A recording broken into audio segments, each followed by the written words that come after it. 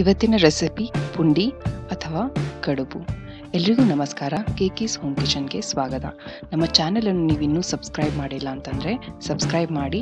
ಅದಕ್ಕಾಗಿ ಸಬ್ಸ್ಕ್ರೈಬ್ ಬಟನನ್ನು ಒತ್ತಿ, ಹಾಗೆ ನೋಟಿಫಿಕೇಷನ್ಗಾಗಿ ಬೆಲ್ ಐಕನನ್ನು ಒತ್ತಿ. ಒಂದು ಪಾತ್ರೆ ತಗೊಂಡು ಅದಕ್ಕೆ 2 ಕಪ್ ಅಕ್ಕಿ ತರಿನ ಹಾಕ್ತಾ ಇದ್ದೀನಿ. ಅಥೆಂಟಿಕಲಿ ಇದನ್ನು ಅಕ್ಕಿ ಉಪಯೋಗ ಮಾಡಿ ಮಾಡ್ತಾರೆ, ಆದರೆ ಇವತ್ತಿನ ಜೀವನ ಶೈಲಿಯಲ್ಲಿ ಸುಲಭ ವಿಧಾನಕ್ಕೋಸ್ಕರ ಅಕ್ಕಿ ತರಿನ ಉಪಯೋಗ ಮಾಡ್ತಾ ಇದ್ದೀನಿ. ಈಗ ಇದಕ್ಕೆ ನೀರು ಹಾಕಿ ಸುಮಾರು 1 ಗಂಟೆಗಳಷ್ಟು ಕಾಲ ಇದನ್ನು ನೆನೆ ಇಡಬೇಕು. ಈಗ 1 ಗಂಟೆಗಳಷ್ಟು ಕಾಲ ಆಗಿದೆ. ಈಗ ಹಾಕಿರುವಂತಹ ನೀರನ್ನು ತೆಗಿಯೋಣ.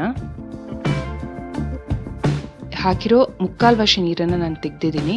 ಇನ್ನಿವಾಗ ಇದಕ್ಕೆ ಸುಮಾರು 2 ಕಪ್ ರಿಂದ 3 ಕಪ್ ಆಗುವಷ್ಟು ನೀರನ್ನು ಹಾಕಬೇಕು. ಒಂದು ಬಾಣಲೆ ತಗೊಂಡು ಬಾಣಲೆ ಬಿಸಿ ಆಗ್ತಿದ್ದಾಗೆ ಇದಕ್ಕೆ ಕೊಬ್ಬರಿ ಎಣ್ಣೆನ ಹಾಕೋಣ. ತೆಂಗಿನೆಣ್ಣೆ ಉಪಯೋಗ ಮಾಡಿದ್ರೇ ಚೆನ್ನಾಗಿರುತ್ತೆ. ಆಮೇಲೆ ಇದಕ್ಕೆ ಸಾಸಿವೆ, ಕರಿಬೇವು,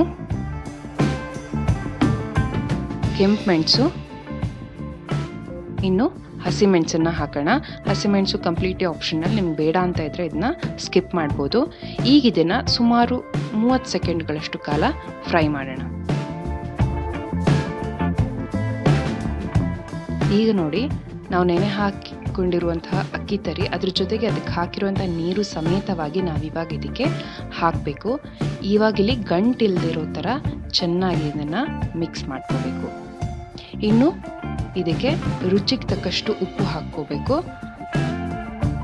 ಸಕ್ಕರೆ ಕಂಪ್ಲೀಟ್ಲಿ ಆಪ್ಷನಲ್, ನಿಮ್ಗೆ ಬೇಡ ಅಂತಂದರೆ ಅವಾಯ್ಡ್ ಮಾಡಿ. ಆದರೆ ಸಕ್ಕರೆ ಹಾಕಿದ್ರೆ ರುಚಿ ತುಂಬ ಚೆನ್ನಾಗಿರುತ್ತೆ. ಇವಾಗ ಇದನ್ನು ನೀವು ಕಂಟಿನ್ಯೂಸ್ಲಿ ತಿರುಗಬೇಕು. ತಿರುಲಿಲ್ಲ ಅಂತಂದರೆ ಗಂಟಾಗುತ್ತೆ. ಆಮೇಲೆ ಇನ್ನೊಂದು ಏನಂದರೆ ಅಡಿ ಹಿಡ್ದಂಗೆ ಆಗುತ್ತೆ. ಅದಾಗಕ್ಕೆ ನಾವು ಬಿಡಬಾರ್ದು. ಇವಾಗ ನೋಡಿ, ಇದು ಆಲ್ಮೋಸ್ಟ್ ಆಗ್ತಾ ಇದೆ.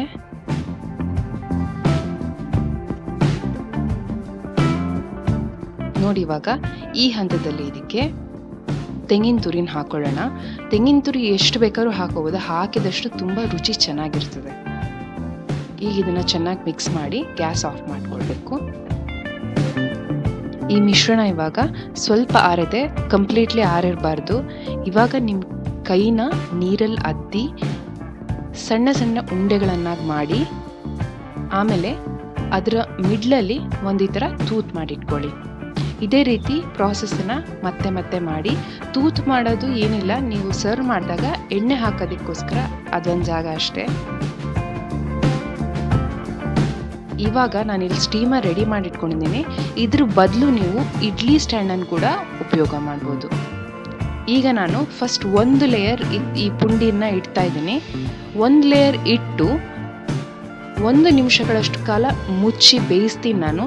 ಏನಕ್ಕೆ ಅಂತಂದರೆ, ನಾವು ಕೂಡಲೇ ಇನ್ನೊಂದು ಲೇಯರ್ ಇಟ್ಟರೆ ಆಮೇಲೆ ನೆಕ್ಸ್ಟ್ ನಾವು ತೆಗಿಯೋಕ್ಕಾದಾಗ ಅದು ಅಂಟ್ಕೊಂಡಿರುತ್ತೆ, ತೆಗಿಯೋದು ಸ್ವಲ್ಪ ಕಷ್ಟ ಆಗುತ್ತೆ.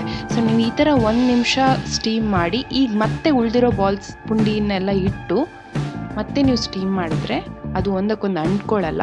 ಸುಮಾರು 20 ರಿಂದ 25 ನಿಮಿಷಗಳಷ್ಟು ಕಾಲ ಇದನ್ನು ಬೇಯಿಸಬೇಕು. ಇವಾಗ ನೋಡಿ, ಇಲ್ಲಿ ಬಿಸಿ ಬಿಸಿಯಾದಂತಹ ಪುಂಡಿ ತಯಾರಾಗಿದೆ. ಇದನ್ನು ನೀವು ಚಟ್ನಿ ಮತ್ತು ತೆಂಗಿನೆಣ್ಣೆ ಜೊತೆ ಸರ್ವ್ ಮಾಡಿ. ಈ ವಿಡಿಯೋ ನಿಮಗೆ ಇಷ್ಟವಾದಲ್ಲಿ ಲೈಕ್ ಮಾಡಿ, ಶೇರ್ ಮತ್ತು ಸಬ್ಸ್ಕ್ರೈಬ್ ಮಾಡಿ. ಧನ್ಯವಾದಗಳು.